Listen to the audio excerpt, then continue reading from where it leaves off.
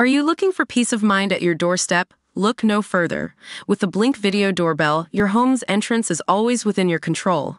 Check out the link in the video description to learn more and get your Blink Video Doorbell on Amazon. Your home is in your hands. California is sweltering under dangerously high temperatures, with the mercury set to rise to 117 and thousands of people evacuated as raging wildfires grip the state. The severe heat is only expected to get worse during the 4th of July holiday week for parts of the United States, with nearly 90 million people placed under heat alerts across the country. The torrid conditions have been caused by a ridge of high pressure just off the west coast and a separate ridge that spawned heat warnings and advisories from Kansas and Missouri to the Gulf Coast states, according to the National Weather Service. California's capital, Sacramento, is under an excessive heat warning expected to last until Sunday night, with temperatures forecasted to reach between 105 degrees and 115 degrees, 40.5 and 46.1 Celsius.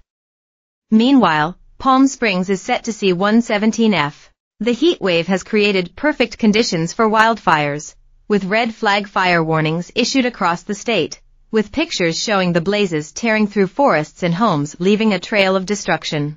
About 70 miles, 113 kilometers north of Sacramento, crews have been working in scorching conditions to battling a wildfire in Butte County that forced the evacuation of about 13,000 people in and around Oroville. Queues of cars have been pictured as families rushed desperately to leave the area, with a striking image showing a woman running down a highway in her sandals against the orange haze. Meanwhile, burnt-out cars have been mangled by the scorching flames, with one dramatic picture showing molten metal streaming off a car abandoned in the fire. The blaze, dubbed the Thompson Fire, broke out before noon yesterday and sent up a huge plume of smoke as it swiftly grew to more than 3 square miles, 7.7 square kilometers, by evening, with zero containment. Firefighters lined roads, trying to keep the flames from reaching homes as helicopters dropped water on the fast-moving blaze. The governor's office announced late Tuesday that federal funding had been approved to help with firefighting efforts.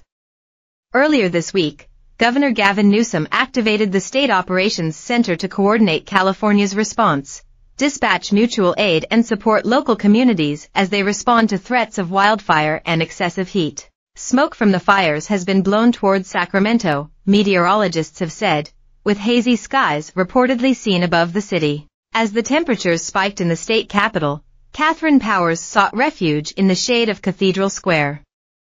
Powers, who is homeless, sipped sparkling water while resting her bare feet on the shaded sidewalk. Powers said she had loaned her shoes to a friend. She had not yet visited one of Sacramento County's 9 cooling centers, she said, because of the difficulty in bringing all the possessions she carries. I'm just going to go to a park with a water fountain just to stay cool, stay in the shade and just keep pouring water on me, basically, she said. There's not too much that I can do. Darlene Crumetti, who lives in Fairfield, said she doesn't use air conditioning because it's too expensive. I'm good, I have 100 fans, she said, adding she tries to stay inside and drink cold water. An analysis has found that heat killed more than 2,300 people in the United States last year, a record. That figure is likely a major undercount, dozens of experts told AP reporters. Dr. Arthur J., an emergency services physician with Sutter Health in Sacramento, told reporters that getting out of the heat is important, along with wearing a hat and loose clothes, hydration, and watching out for signs of heat stroke. With heat stroke, it looks like a stroke, Jay said, describing symptoms that may include acting unusual, significant headaches, blurry vision, profuse sweating and then no sweating. And that's a really big deal, Jay said. So we want to prevent them getting even close to heat stroke. California's heat was expected to spread from north to south over the week, with the worst of it focused on interior areas including the Sacramento and San Joaquin valleys and the southern deserts. But warnings extended out to just short of the coast. San Francisco, famous for its cool summers, was expected to have a high Tuesday in the upper 80s, 31 C, downtown but mid-60s, 18.3 C, at Ocean Beach, forecasters said. The high-pressure dome will linger over California for at least